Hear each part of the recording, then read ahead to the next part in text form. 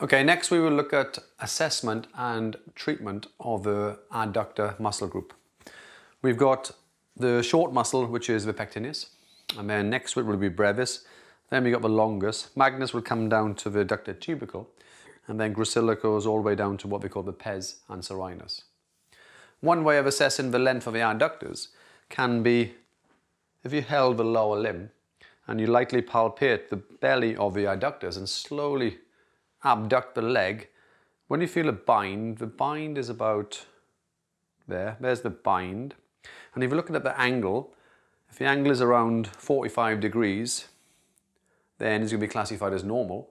If it's less than 45 degrees, then they might be classified as short and tight. However, if you bend the knee, what we do now, we take out the gracilis and also the semitendinosus and semimembranosus.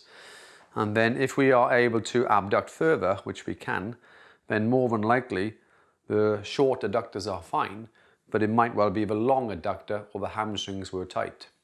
If we are wanting to lengthen the short adductors, I do find the easiest way these days is to step in, let the knee just stabilize itself onto your hip area, stabilize the opposite anterior superior, and then from here you can get your patient to slowly squeeze against me, please. So the patient is actively contracting the short adductors for 10 seconds. After the 10 seconds, relax, please, and then breathe in.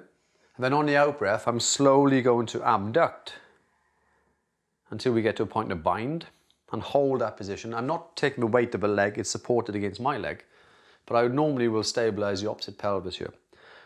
Take a breath in again and slowly squeeze against me. So the patient does all the work. So using the adductors, the short adductors. 10 seconds, relax, take a breath in. And then on the out breath, I can then slowly take to the new bind.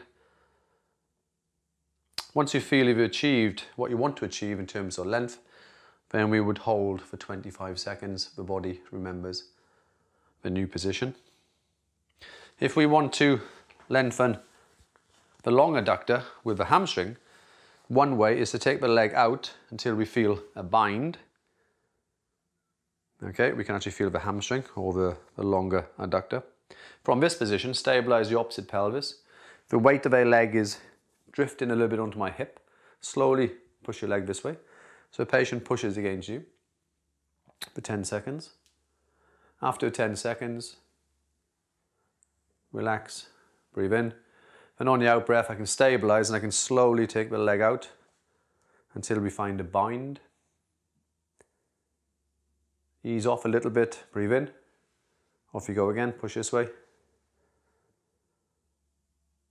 So she's pushing 20% effort for approximately 10 seconds. Relax, breathe in.